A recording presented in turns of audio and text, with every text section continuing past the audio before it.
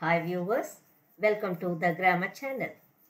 In my previous videos, we learned all about nouns and its kinds, like the types of nouns, proper noun, common nouns, singular noun and plural nouns, countable and uncountable nouns, collective nouns, abstract nouns and concrete nouns. And now we are looking at the gender of nouns. Today's lesson is all about gender of nouns. Let's move into the lesson. Nouns that refer to the males belong to the masculine gender. Nouns which refer to the females belong to the feminine gender. I repeat, nouns that refer to the males or masculine and which refer to females or feminine gender. There are many ways of forming the feminine gender from the masculine gender. Like in many cases, there is a different word altogether to denote the feminine gender. I'll give you some examples here to make it more clear. Now, when we say father, male form, masculine, and feminine form is mother, boy, girl, husband, wife, king, queen, sir, madam, uncle, aunt. These are all the forms forms a set of words from masculine to feminine.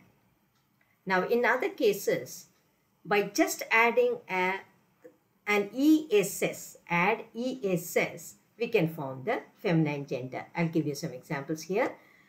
God, goddess, G-O-D, God. We add ESS but with a different spelling. G-O-D-D-E-S-S. Host, hostess. H-O-S-T, host. H-O-S-T-E-S-S. Steward, stewardess. Priest, priestess. Shepherd, shepherdess. S-H-E-P-H-E-R-D, shepherd. Male form. S-H-E-P-H-E-R-D-E-S-S. So, there is another way to form the feminine gender, that is, leave out a vowel and add ESS, like actor, actress. A-C-T-O-R, male form. A-C-T-R-E-S-S, feminine. And prince, princess. Tiger, tigress. T-I-G-E-R, male form.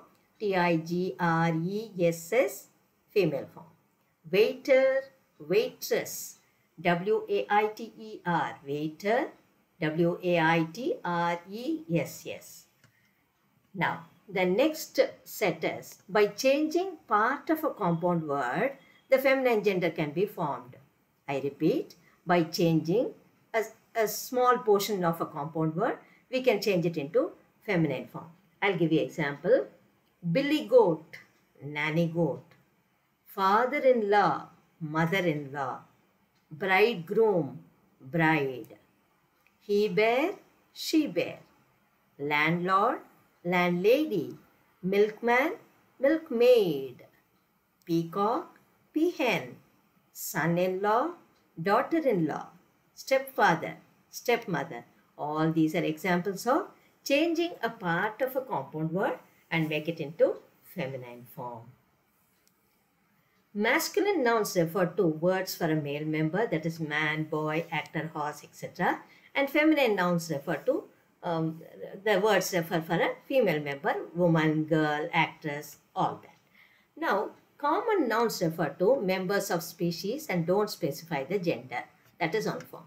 See, when we say parent, friend, client, student, these are all commonly, we don't specify male form or female form. We just say parent, friend. Now, when we go into masculine gender, the names of male animals or persons are said to be the masculine gender. And these are the examples: man, boy, lion, hero, king, and all that. And feminine forms are woman, girl, lioness, maid, milkmaid, and all that.